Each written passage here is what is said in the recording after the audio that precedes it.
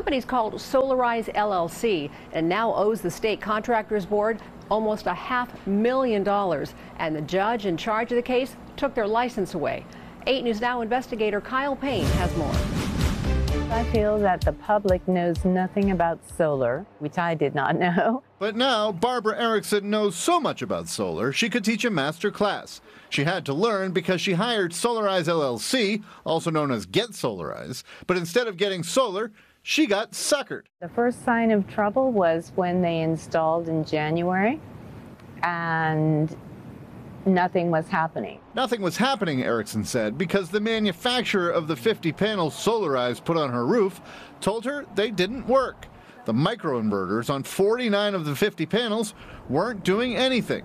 She'd been used to paying exorbitant electric bills. It hadn't been bad initially, but when summer came, it was like $680. But by the time she realized what was happening, it was too late. She was paying those monthly NV Energy bills and shelling out $258 a month for the loan she took out to pay for solar.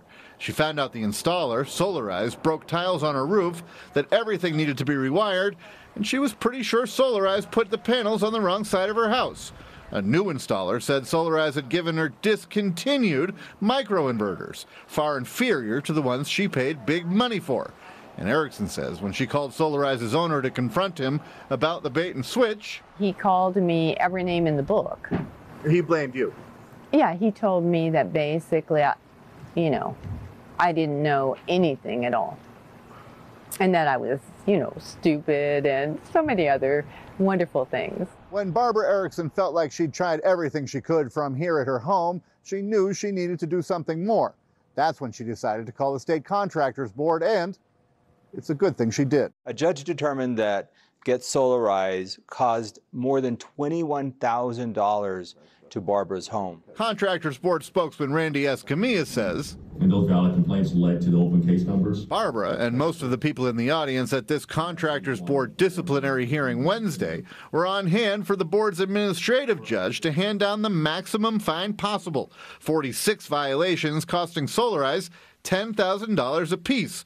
A $460,000 fine because of what the judge said were, quote, massive harm to homeowners and, quote, a continued public danger. This company had terrible blemishes, workmanship issues, diversion of funds, failing to cooperate with an investigation.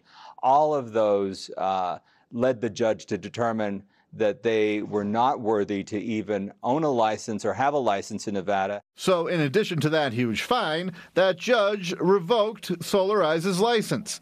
The Contractors Board spokesman telling the 8 News Now investigators, Get Solarize closed shop and got out of town. Do you know when they moved out? Which the current tenants at Solarize's old office confirmed, saying the company left 4 years ago, right around the time they signed a contract with Barbara Erickson, who got every penny of the $21 grand from the Contractors Board Recovery Fund and has learned some hard lessons about going solar. I have done the best I can to understand what solar actually does. And she used that knowledge to help make sure the solar company she says wronged her doesn't do it again to anyone else.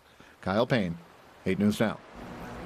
The Contractors Board is turning over the Solarize LLC case to its Fraud Investigations Unit to see if it can file criminal charges. The spokesman told 8 News Now, quote, people can't just come to Nevada and commit a crime. There are consequences for ripping people off, end quote.